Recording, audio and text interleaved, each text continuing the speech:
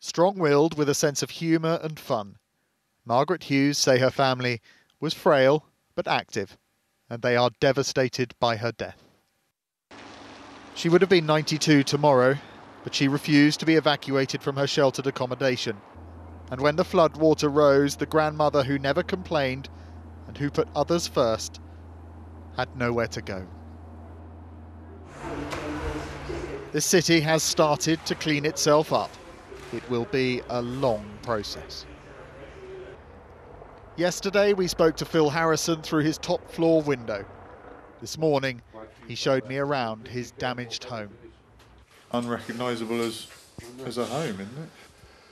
And just devastated really. This is the first time I've had a proper look in here, and it's not good.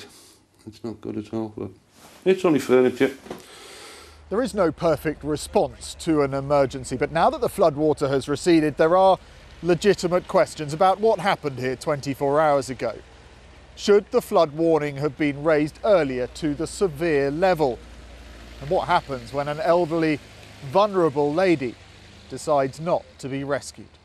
The important thing was people had already been warned that flooding was going to happen, and they were beginning to make their arrangements. So you don't think there was any error at all in the Environment Agency's judgment here? I don't believe there was an error in our judgment, no. Because nobody was knocking on our doors. Nobody at all. Flashing lights outside his home was the only alert Jason Jones received. He saved what he could and let the flood take the rest. You can repair stuff like this. You can't repair a life, can you? You know, somebody that's passed away, you can't repair that, can you?